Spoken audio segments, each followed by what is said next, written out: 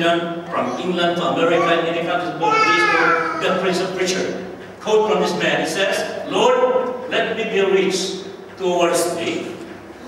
I have better sent on to my treasure in heaven more of any substance that I have already sent. So he keeps sending. I will at once remember the church in its mission, orphans, aged saints, and poor brethren. These are dark treasury boxes, and I will bank my money there. I love it. For where your treasure is, the one that you value most, there will your heart be also. You know, our young ladies, not only young ladies, even young men, they value and they so much about their body, which is not bad, it is commendable.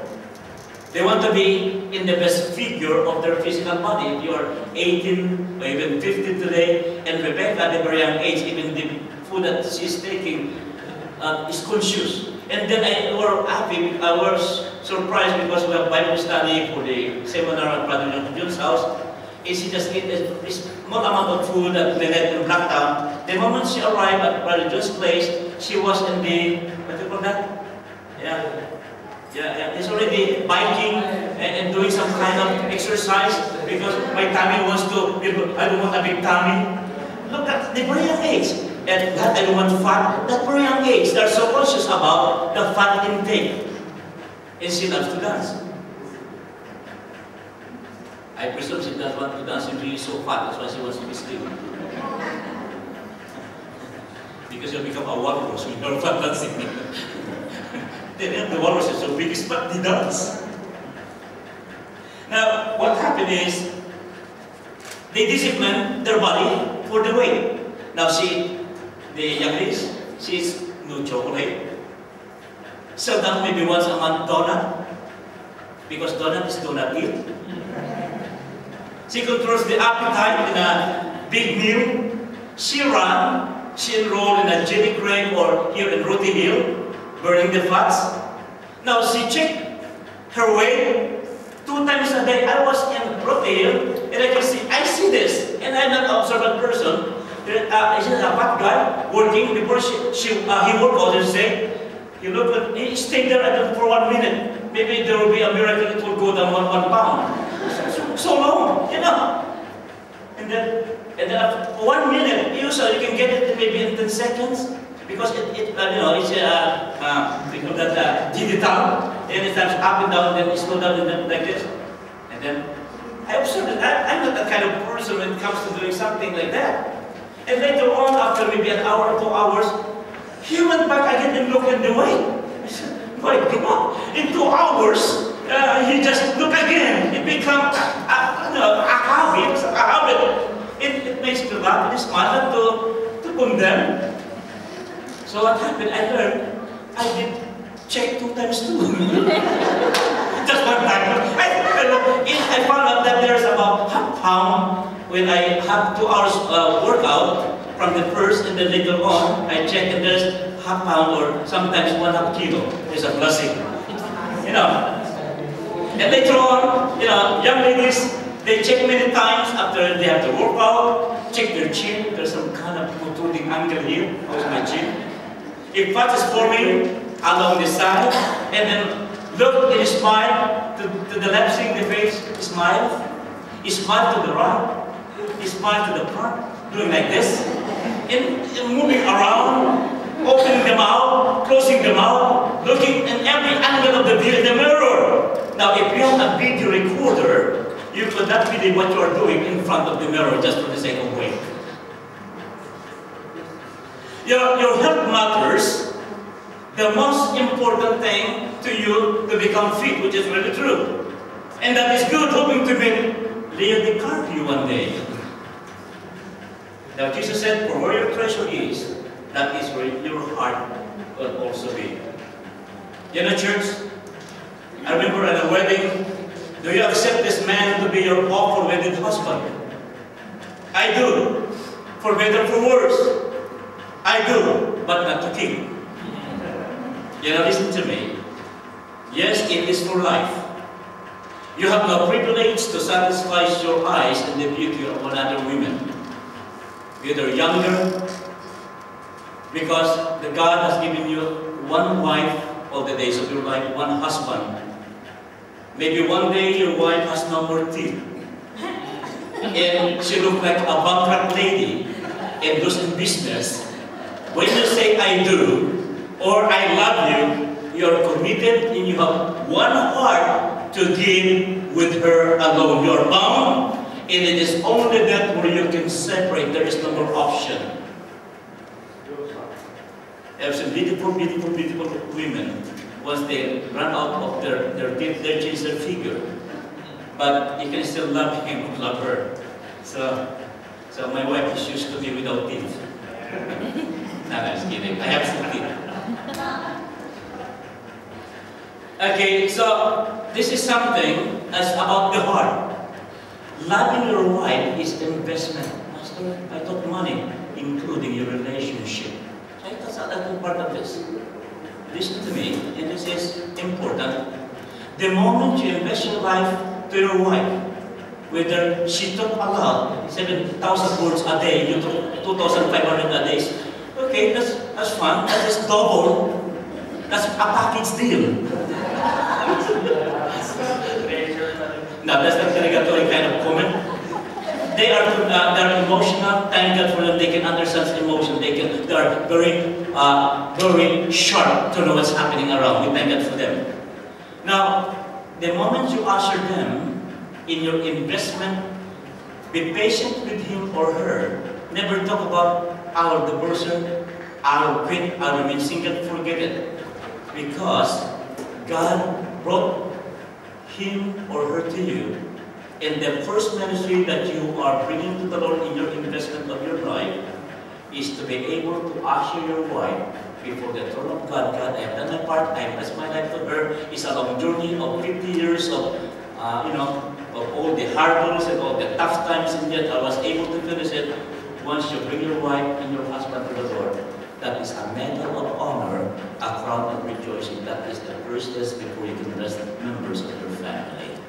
Can you say amen? Amen. So, love your wife. And she is for to keep. Amen? Not to lose. Now, Martin Luther says, what a man loves, that is his God. For he carries it in his heart. He goes about with it night and day. He sleeps and wakes with it. Be it what it may, wealth or pleasure. This is what Martin Luther says. And so, the Bible is saying industrious people are usually rewarded with prosperity. Many of you are really working so hard. That's a gift. Continue to work so hard. And enjoy. But laying up treasure for yourself is sin. He who is rich for himself is poor before God. Very poor. It's very, very important to understand what you have today is an opportunity as a good managers and stewards of God to channel it into the right direction where God is saying, this is it, and you'll be rich before me. Loving your children, just giving time for them is investment. Now the Bible says the light of the body is the eye. If your eye is single, if your eye is only focused on one, you're blessed. Now the word single, it means soundness of the eye. It's sound. Some people have a cataract. Some people has a problem to operate from the inside. Some with the retina, replacing of the retina, whatever it is. Some people have a fake eyes, and once they play basketball, I have a cousin who playing basketball or whatever, in the early days. I didn't know that, I thought it was a real eye. His name is Mrs. Stout. And then accidentally, we jump and we shake, we hit me with the jaw. In the eye, it's like a marble fall down to the basketball court. He was looking for the eye. It's like a marble because it was fake eye. So, it's real eye. The problem is, when you look to the left, the one eye is going forward. And that's a guard eyes. So you cannot play around guarding what's in front of you. So The eye of the body is the eye. If your eye is single, meaning it means soundness of the eye. Now in the classical Greek, this is used figuratively to denote simplicity, single focus or single view, looking right at its object.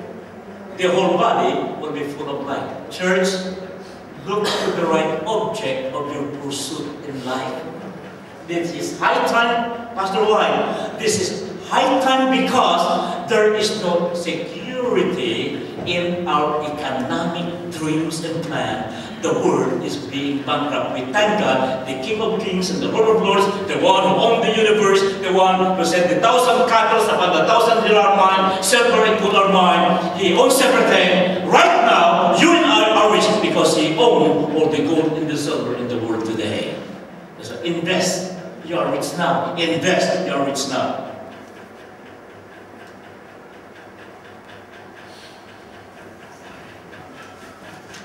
So many things to say, but I'll short it to you. No one can serve two masters. You have to aim one thing at a time. One eye is very important. When you're driving and going to Maitan at the back of Padre Road, now when you're driving there, watch out for the big trucks in the winding road, narrow road. Diff. If you are not very careful, you'll be hit by big trucks that are running so fast. In that Padre Road, going to Singleton from Maitan, so much. Or if not, if you are not sharp enough, you are running, enjoying in the valley after the mountain, there are big kangaroo, you will hit and run over kangaroo and it will delay you or going down there, so you'll have an accident. So church, people of God, have one eye. And Jesus said, you cannot serve two masters, you cannot serve two kings, you cannot save two aims in life. It is confusion when you love two persons with different interests in life. You cannot serve darkness and light at the same time. Serving God and serving the world as young people. Serving God, God, thank you, Sunday is for you. When it comes to sin, begin to understand God saying, hey, if you love me alone. You cannot love two women at the same time. And God saying, you cannot live sin and love me because you're in the middle of the war zone. And it's fighting today, the enemy is working double time, triple time, and God is working so much that the holy become holy. If you are in the middle of the war today, when the world is becoming worse and worse, you'll become dead meat not too long from now because your life is living in two directions. Make up your mind with single eye today.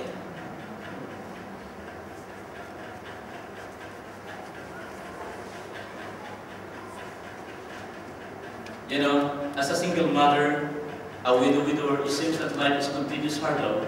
It seems no one can share your burden. Keep giving, keep serving God, keep loving God, whatever you do, because you are rich in the kingdom of God. To the fatherless, He is the father. To the widow, He is the husband. To those who have no friend, He is a friend that is still closer than a brother. Regardless of your condition, maybe you are left out as young people, you are not accepted in the community because of your education color. I tell you what, as you serve the Lord, millions and billions of saints and angels of the Lord waiting that one day He will welcome you. 6.2 billion is nothing compared to billions and billions of angels that will say, hey, well, you know, hey, come! And they'll rejoice with you because there are tears might come in the evening, but joy comes in the morning. So young people, be faithful. What is going to become 50? Forget the fun for the first day. Oh, Pastor, that's normal. No, that's not normal. When you are young, fine, but when you hear the word of God, God is saying, honey, darling, I want you to blend with me. Father, I cannot make it. I understand, I'm strong. All you have to do is to turn over your life into my hand. Allow me at my own prerogatives, at my own disposal, I will guide you into a life of the living. When you turn over your life to Him, don't take it back. Allow Him to become the driver of your destiny, and you will see the promised land. Amen? I'll close it today. This beautiful thing. Yeah. I tell you, church, there was a challenge for Joshua, and I want to read to you because this is a challenge for many of us today. You are single, and maybe you are, have problems, regardless of what's happening to you. Jesus said, invest your life. Lord, invest. God, if you have nothing to invest, I tell you, the best investment is your life. God, I give to you my life. I give to you my 1 talent. I give to you my few hours. Lord, Bible study prayer, if I can add extra to my prayer, it's not the worry, it is the motive, the intensity, the power, the craving, the fervor, the enthusiasm. Lord, I want to pray. I was sleeping. Lord, I want to pray more. 30 minutes in the early morning, it is between you and your God.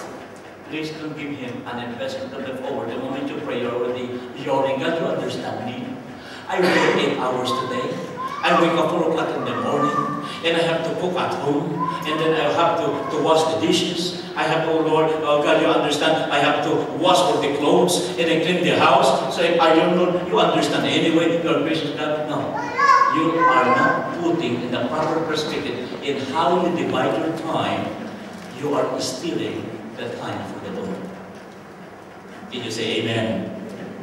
Don't steal the time from the Lord. Because if 2 hours 40 minutes, that is your tithes to the Lord every day. What is the offering? Make it 3 hours. If in 5 to 10 minutes you're sleeping, ask forgiveness to the Lord. And then realign your life. I'm going here, and then I will have the communion. I want you to hear this, and I give you a beautiful, beautiful application of the man of God. Joshua said, now therefore fear the Lord and serve him in sincerity, in truth, and put away the gods and plural form, which your father served on the other side in Egypt, and serve you the Lord, serve you the Lord. Now if it seem evil unto you to serve the Lord, choose you this day whom you will serve. Now Joshua, in a very powerful declarative statement, very bold, and his choice was firm. But as for me and my house, we will serve the Lord. Now Joshua made this declarative statement without any compromise, firm, how he lived. His heart is, and his focus is, and his investment in life is Jesus Christ our Lord. And that is why he is one of the heroes of faith. It must be our declarative statement today to secure, not because of your thing that you are not saved, you are saved, that your investment is secured in the kingdom of God. I'll conclude with this beautiful life of a man by the name of a famous missionary to Africa by the name of C.T. Studd. The daughter told of her father last hours, great man of God, used mightily by the Lord. Lying down, he was gazing around the house, the little house. It is said, I love this man, the way he invests his totality of his life. It is said, quote, I wish there are people there in Africa hoping something that there will be some dollars or their money or investment or land that he could give before he dies. You know what he said? I wish I have something to leave to each of you. He said to the handful of people present, but I give it all to Jesus long ago. Church, the time is not on your side. Maximize now this opportunity while the world is changing and you are the pillar and the light of the world. Let's start from our hearts to our relationship, to our church, to our time, in the busy life that is not justifiable. No, give the best to him for investment. And when you close your eyes with one tear and give the last breath of your life, I'm very sure, I'm looking forward to that, before I give up my last breath, here's to my eyes, I have given it all to Jesus. That's my prayer. And I challenge you to the very best that you can, the very best that you know. And you must start it today. worship.